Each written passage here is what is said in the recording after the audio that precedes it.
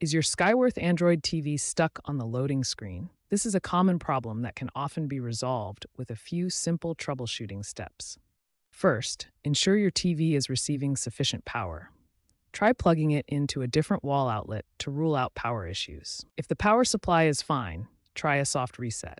Unplug the TV from the wall for 60 seconds, then plug it back in. This resolves minor software glitches without losing any data. If the soft reset doesn't work, try clearing the cache.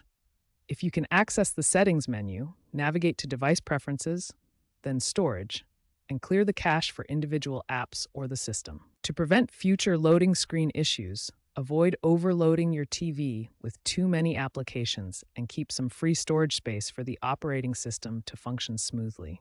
Before proceeding with a factory reset, understand that this will completely erase all your personal data, installed apps, settings, and account information.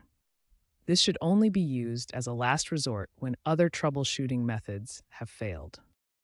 If your TV is still responsive and you can access the home screen, you can perform a factory reset through the Settings menu. Navigate to Settings, then Device Preferences, then Reset, and finally Factory Reset. When your TV is stuck on the loading screen and you cannot access the Settings menu, you'll need to use Recovery Mode.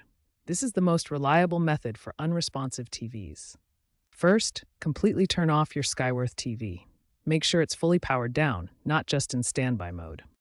Next, press and hold both the power button and volume down button simultaneously.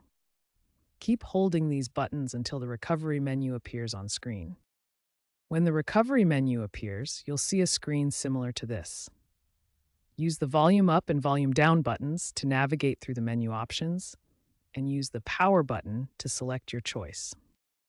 Look for the option labeled Wipe Data/Factory Reset in the recovery menu. Navigate to this option using the volume buttons and press the power button to select it. You'll see a confirmation screen asking if you want to proceed with the factory reset. Confirm your choice, and after the reset process completes, select Reboot System Now to restart your TV.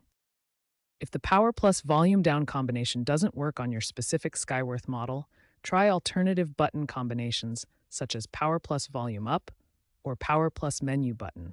The exact combination may vary between different TV models.